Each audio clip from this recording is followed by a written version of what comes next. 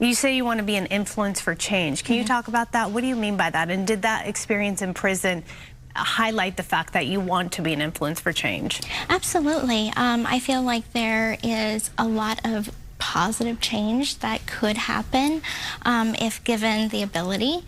And so I think that there is a lot of things in our justice system that needs to be addressed. So I am an advocate for prison reform, but also for abuse victims.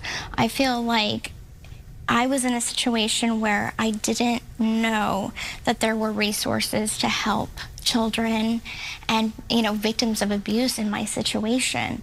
And so I think that needs to be advocated more, those resources, and more knowledge and education about that.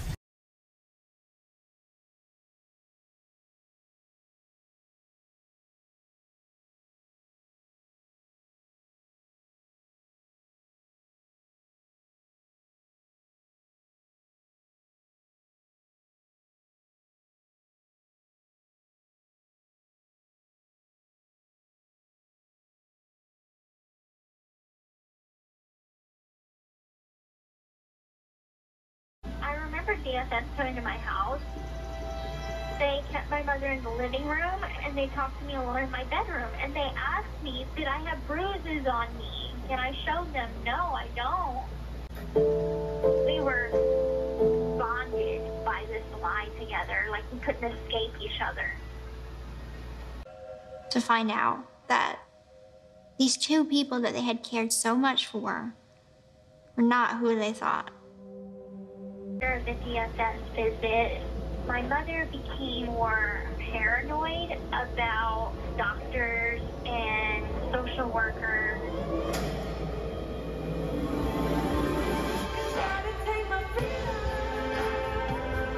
My mom had put filters on our windows to kind of black out anything from being seen inside the house. Tinted the windows so nobody could see what was going on inside the house.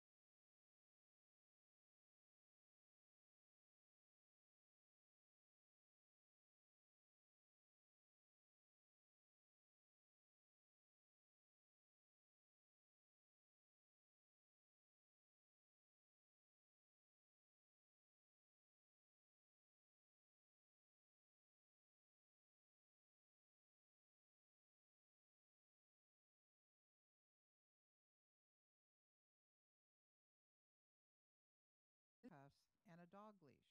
She claims the leash was attached to her and attached to Dee Dee. So how was it chained to anything? The evidence showed no handcuffs or dog leash was ever found on the property, which was thoroughly searched and inventoried by the sheriff's department. They had done some tests and found out she had a chromosome disorder that was causing all of her functions from developing, her digestive system and her muscle. How do you kill your own mother? I mean, there's got to be a reason. There's got to be some abuse there. You don't just, I'm gonna kill my mother because I want to be with a boyfriend. I did make her have an orgasm once. Okay.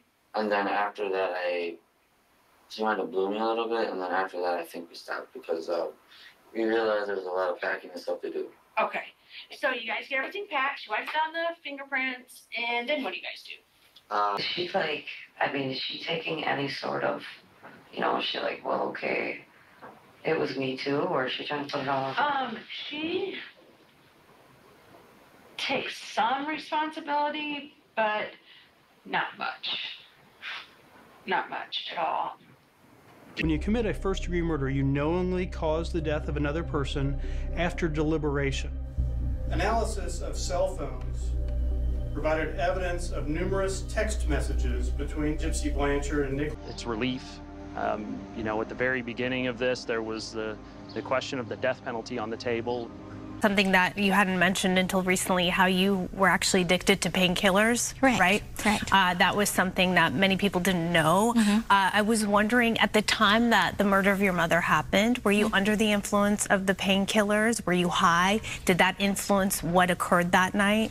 You know, I was, during that week, abusing painkillers. However, that was not something that affected my mental state at that time. Interesting. You know, it's fascinating to me that for so many years you went along with this fabricated story, right? And I was on a bunch of medications, and I know that's no excuse, but on Xanax, I felt like I had no emotion, and I wasn't thinking right. Why didn't nobody know she could walk? Her mom wanted everyone thinking that she was like 16 the entire time. So, yeah, she felt kind of trapped. I don't know what she was putting in my stepson's head. Yeah. You know? I think he's madly in love with this. I know. I mean, that's the way it works, though. When you have what he has, it's like your mind focuses on one thing. Do you know what I mean? Yes, ma'am. Do you think that if Gypsy hadn't asked you to kill her mom, you'd ever killed her mom? I know I wouldn't have done it. Okay. You just did it because you loved Gypsy and Gypsy asked you to do it. Yes. Is that what I'm thinking? Okay. She now doesn't have a language beyond manipulation and retaliation. I don't believe I deserve as many years as I got. But your mother is dead.